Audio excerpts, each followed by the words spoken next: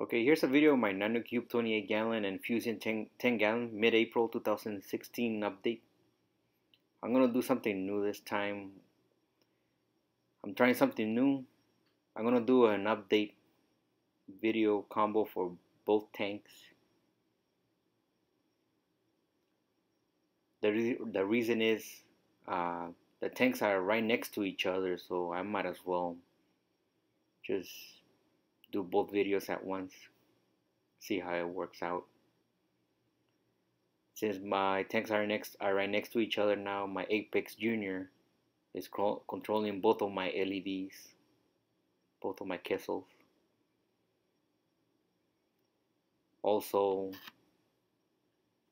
I only have to press the feed button on my Apex Junior to feed the corals, and all the pumps turn off at once. So let's do this. Here's I'll begin with the Nanocube.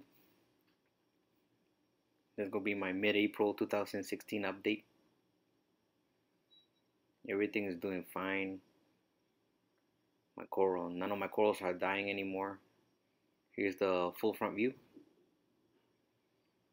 Everything has grown since last video. That's always a good thing. All my corals look happy, including my bubble tip anemone and my clownfish back there. I'm still doing 3-gallon weekly water changes every Friday. I never miss a beat on that one. I'm still dosing 6 milliliters of Nano Reef Part A and B every Monday and Wednesday. That seems to be helping my corals stay happy and growing. I'm still using Chemipure Blue filter floss inside my media basket. I'm still using Instant Ocean sea salt mix. Seems to be working fine after about 2 months. I was using Red Sea Coral Pro.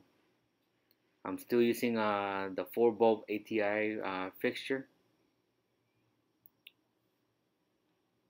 to supplement my lighting. There's another view of my Nanocube from the side. Towards the back of the tank, that's where my rose bubble tip anemone is. That's where my clownfish hang out most of the time. My Jada Mindtree coral has grown some more and it's happy. That's one of my favorite corals, really nice with a purple rim. There's a Changbang Zoa colony looking nice also. It started out with like 2 polyps, now it's like 20 at least. I also grabbed a piece of my green star polyp that I took apart and put it towards the back over here. It's expanding nicely. So I'm gonna cover my bottom, bare bottom. Here's my Nanocube right side view from the front. Towards the back right there is my purple Idaho Great Monty and my punk rocker zoas right next to it, those red looking zoas. There's my purple Stylophora colony all the way in the front. Here's some of my corals in that rock right there. A whole bunch of them together.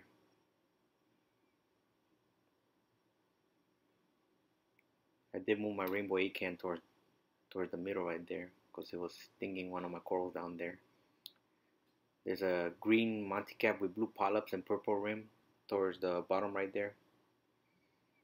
There's my green star polyp colony growing like grass, which is what I want. There's my left side view for my Nanocube from the front. There's the rose bubble tip anemone and maroon clownfish pair. That's where they hang out most of the time, like I mentioned before. Some fun facts about clownfish there that I have. The female is the bigger of the fish. See, they both share the anemone. I've read that clownfish can live up to 25 years in an aquarium, and I believe it. Some people can verify it. These two guys have been with me since 2006 and are the only two fish in that tank. In my tank. There's my orange Monty Cap colony. Started from a little frag. And it takes about, at least it took me about a year to grow my Monty Cap that big right now. It's been about a year. Maybe a little bit more, a year and a half. It's so big that it takes half of the front side of my tank. But I'm fine with it. I really love this coral. It's a night catcher indeed. My pride and joy right there. Now I'm going to start with my Fusion 10 gallon for mid-April 2016 update. 10 gallon tank. This is the full front view of my Fusion 10 gallon. Some of the corals in here are the same as the ones in the other tank.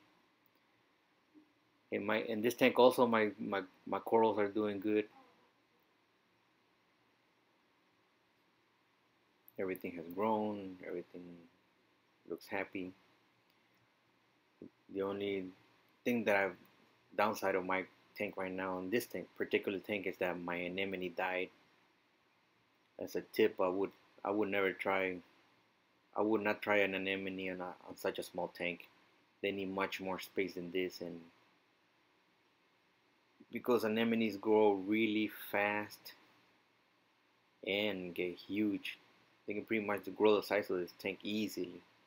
So I'm not doing that again.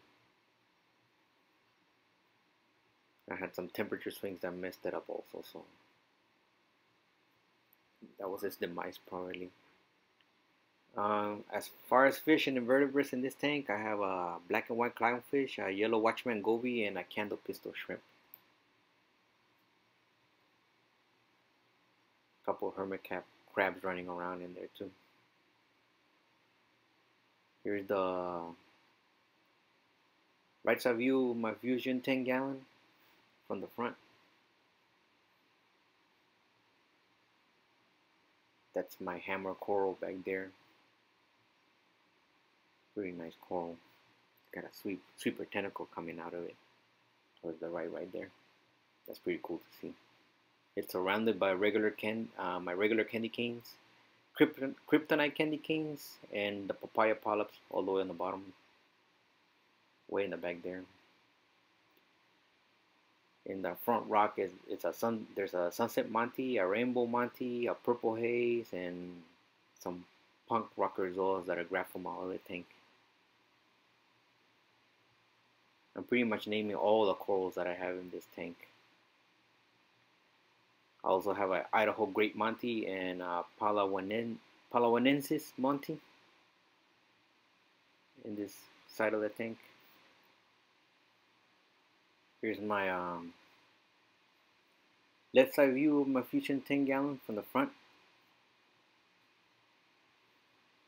That's my frog spawn coral. It looks a lot like my hammer coral, but it's just a little bit different. Pretty much the same color too. They're related. Some of those corals are crossed. In the middle and on the sides right there, or this side of the tank, is all those corals right there. Too many to mention. There's a screaming green bird's nest right in the middle. Towards the front of my tank is an unknown Monty on the left and an orange Monty on the right. So yes, everything has grown since last video. So I'll finish the video with some full tank shots. First will be my Nanocube 28 gallon. As you can be seen, everything looks nice. And a full tank shot of my Fusion 10 gallon. Hopefully everybody liked my combination video. Tell me what you think. Thanks for watching. Comment and subscribe for next one. Take care.